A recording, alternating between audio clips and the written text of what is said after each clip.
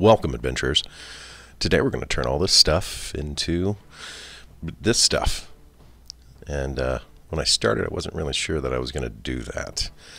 I was contemplating what I wanted to do, a few projects on my mind, and I spent a little time thinking about that, as you can tell by my awesome camera work.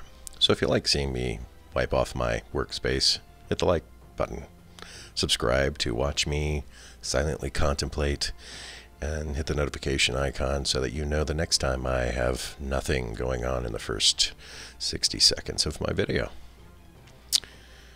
Now that I've come to an idea, I'm going to make some stuff out of this foam, and it's going to be like drop habitation pods for colonization. I wish I had half-inch foam still, but I've used it all up and I don't have a local supply of it, so I need to order some more. So unfortunately I had to use 1-inch foam, which makes these a little bulkier than I wanted them to be, but I think the end result was good. Now I've decided I wanted these to be about 3 inches tall, because there's going to be an insert for the floor and the ceiling, so that it'll take up some of that space. And once I figured that out, I cut up a bunch of them. And now I want to make them about 10 inches long, I believe, by about 6 inches wide. Can't exactly remember my dimensions. Of course, you can make these whatever size you want them to be. I chose that because that's what I wanted. And here I've cut up my blocks.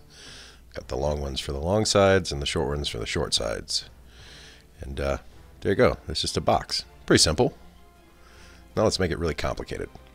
I'm going to cut off some 45-degree angles from the ends so that I can miter the joints. In other words, make them come together at an angle. I'm going to do that on all the ends of the pieces. And I'm also going to do it to the outside edges to give a bevel, as you see here, coming down towards the center, and like so. And that's kind of what it looks like when I'm done. Now I've decided I want to make a doorway area, and so I took one of the shorter pieces, bisected it, and then cut it off at another 45-degree angle so that I could create an opening for a door. Pretty simple. Here I'm just test fitting the pieces together to make sure it looks right before I continue on. And that's the basic idea. Now for the floor. I need to cut some rectangles to fit into the inside. And so it's about 4 3/4 wide by 6 inches long. Oh, I'm sorry, 8 1/4.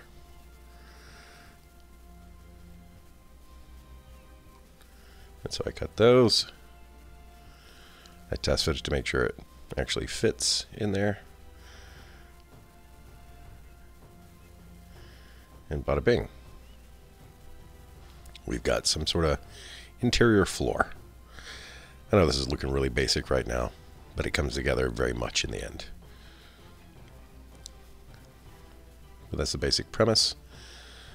The box is all we're making. It's just got some interesting angles.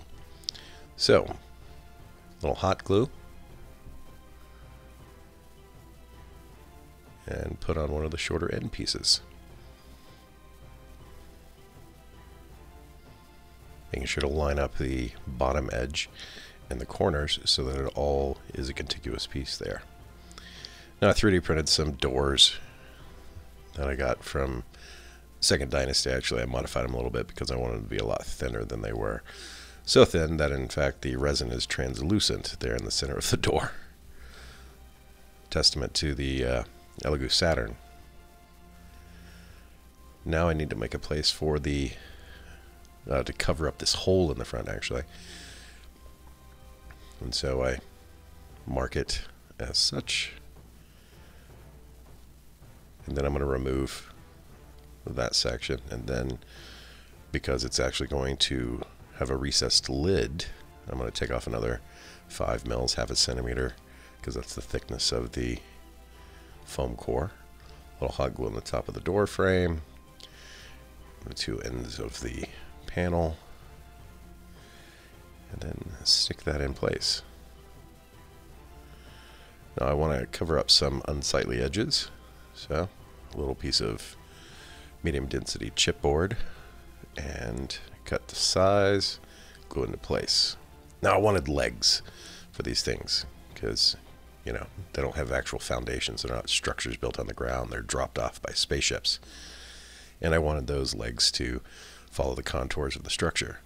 So I cut some 45s off of my offcuts, and then figured out after a lot of toying around with where I wanted them.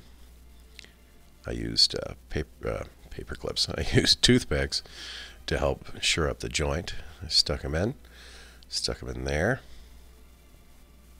and I used some Eileen's tacky glue, which actually I found was not a strong enough bond overall, even after letting it cure for a couple of days.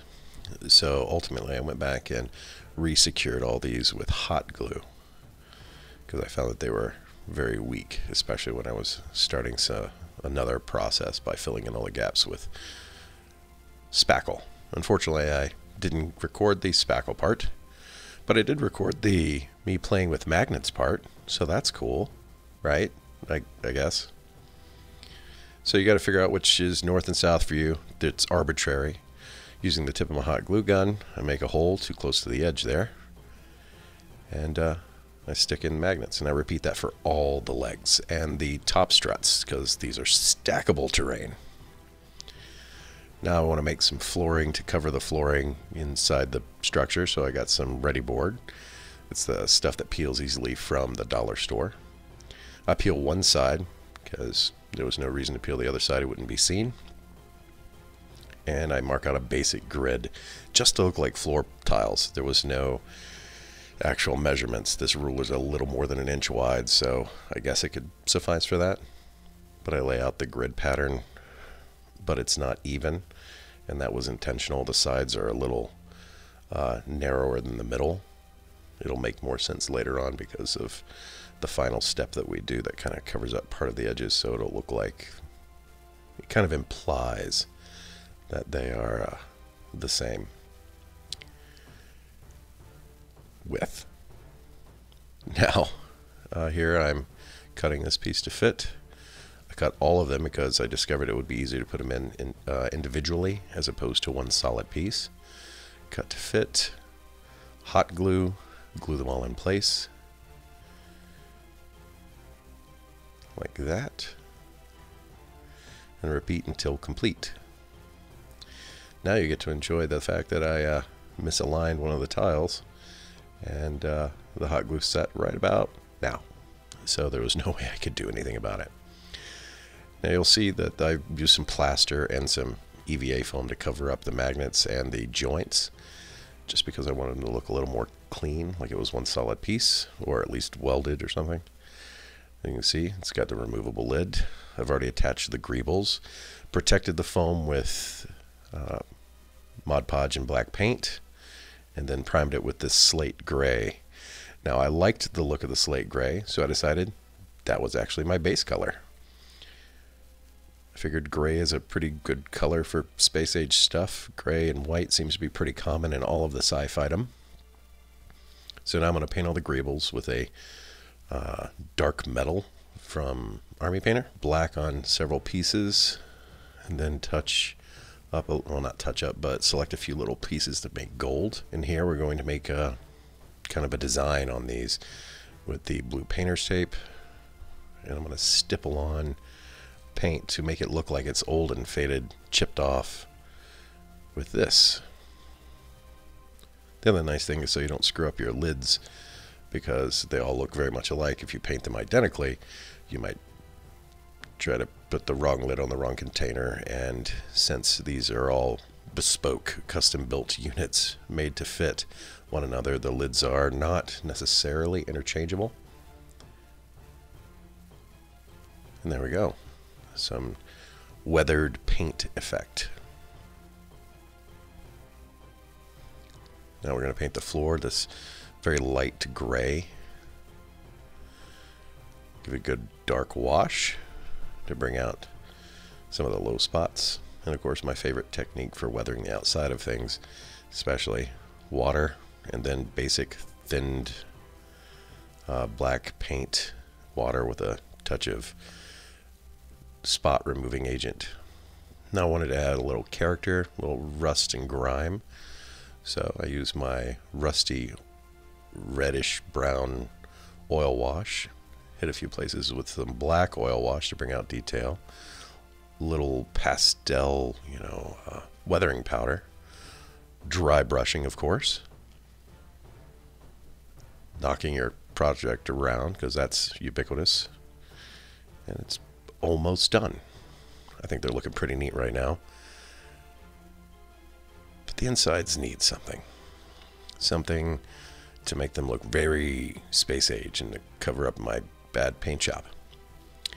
So let's use this. I don't suggest you buy Mylar covered bubble wrap. I happen to have some in my garage because it's very expensive, but it definitely makes these things look a lot more sci-fi on the inside. Here's one with some blue, like teal colored stripes.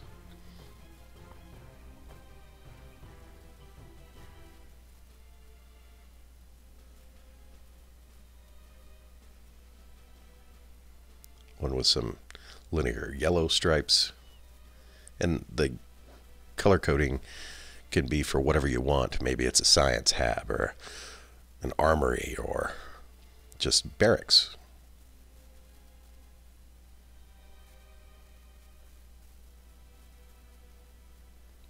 You see here they're stackable, and the nice thing about the magnets is it makes them more stable on the table.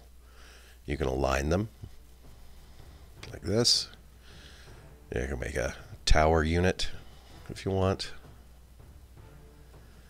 There's just a shot with the interior and the exteriors.